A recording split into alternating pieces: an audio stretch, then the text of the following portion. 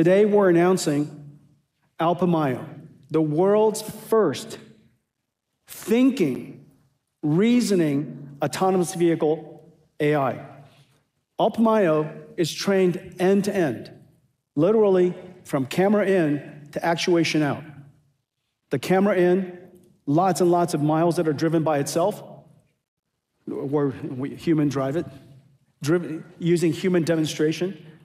And we have lots and lots of miles that are generated by Cosmos. In addition to that, hundreds of thousands of examples are labeled very, very carefully so that we could teach the car how to drive.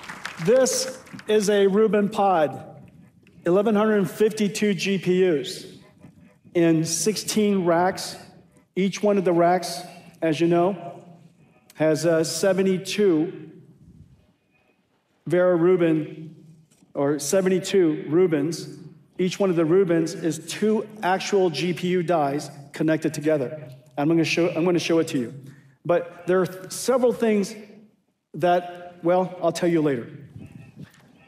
I can't tell you everything right away. Well, we designed 6 different chips. First of all, we have a rule inside our company, and it's a good rule. No new generation should have more than 1 or 2 chips change.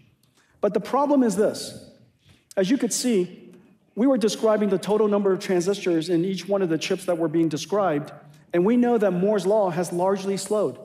And so the number of transistors we can get year after year after year can't possibly keep up with the 10 times larger models. It can't possibly keep up with 5 times per year more tokens generated. It can't possibly keep up with the fact that cost decline of the tokens are going to be so aggressive.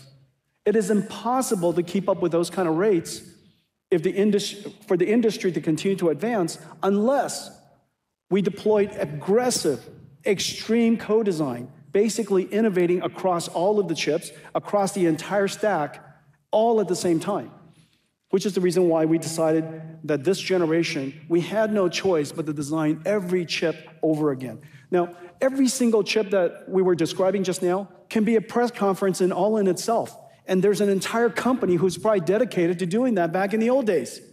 Each one of them are completely revolutionary and the best of its kind. The Vera CPU, I'm so proud of it. In a power-constrained world, Grace CPU is 2 times the performance. In a power-constrained world, it's twice the performance per watt of the world's most advanced CPUs.